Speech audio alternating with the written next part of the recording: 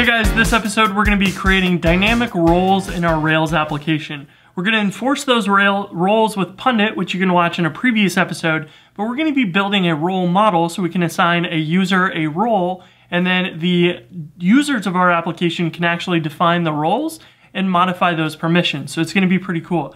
So all of this is going to be dynamic, which means that we're going to need to generate a role model in our terminal. And we're going to generate that as a scaffold so users can actually go in the UI and create new types of roles. We'll have some default ones that you can use, but you'll be able to define your own and customize this as you add more features and other things to your app. So we can say Rails generate scaffold role. We'll give roles a name, and we're going to have a permissions JSON or JSONB if you're using Postgres column. And this is where we're going to store all of the permissions and where we can add and remove them very, very easily without having to create new migrations to adjust the permissions.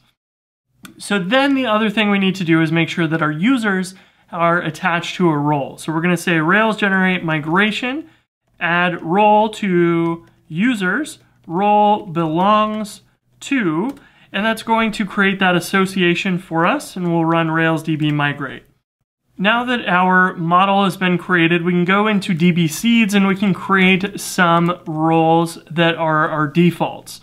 So let's say role find or create by, name is reviewer, and we'll have one for maybe a writer and an editor. And so we'll kind of just imagine some roles that we would have for like a blogging application. Now, our role model here is going to need those permissions on it. And normally we would use store accessor